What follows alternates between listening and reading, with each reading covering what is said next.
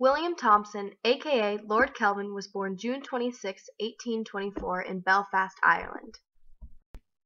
As a child, Thomson was schooled by his father, who was a math professor, and became very interested in the sciences early on. In 1834, at the age of 10, Thomson was sent to study at Glasgow University, and later attended Cambridge University to further his studies. Following his completion of school, Thomson became a mathematical physicist and engineer. Thomson became popular due to his work in the field of thermodynamics and electrical telegraphing. In 1856, Thomson was named director of the Atlantic Telegraph Company. The transatlantic cables stretched from the United Kingdom to the United States and allowed quick and easy communication between the two continents. Before Thomson's appointment to the project, the cable was not transmitting the signal properly, and communication became difficult. Thomson realized that by using a mere galvanic meter, he could amplify the signal at 10 times the normal rate, and normal communication could be resumed. Following his success in the project, Thomson was knighted by Queen Victoria for his progress in the communications field, where he earned the name Lord Kelvin.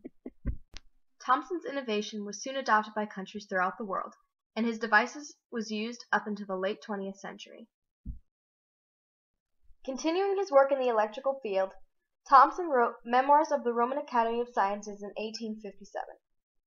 In this work, he described his new quadrant electrometer, which covers the entire field of electrostatic measurement. With this, he invented the current balance known as Kelvin balance, or SIC, for the precise specification of the ampere, the standard unit of electrical current. Thomson's most famous work, however, is the second law of thermodynamics and all that stemmed from that. This law holds that the state of entropy in the entire universe will increase over time.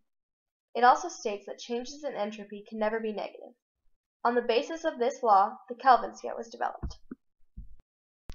This scale is able to define extremely low temperatures precisely, something that had not been possible before.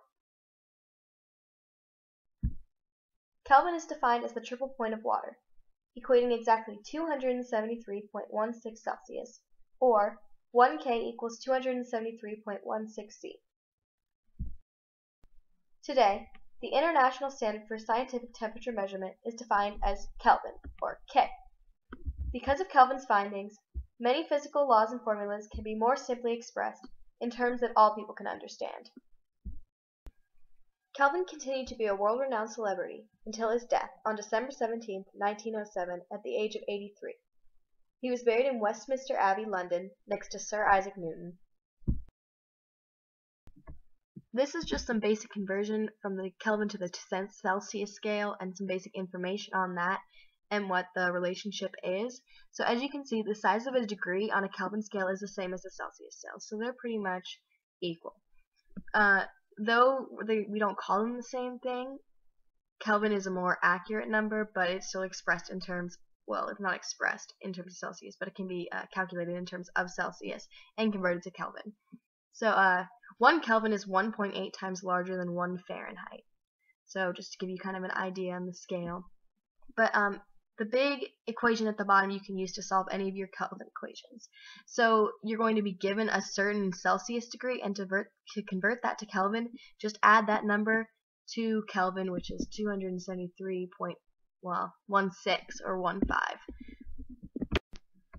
For example, if you were given a thermodynamics problem which included 25 degrees Celsius, you would go ahead and add 25 degrees plus 273.16 degrees Celsius, and to convert that to Kelvin, and you would get 298.16 Kelvin.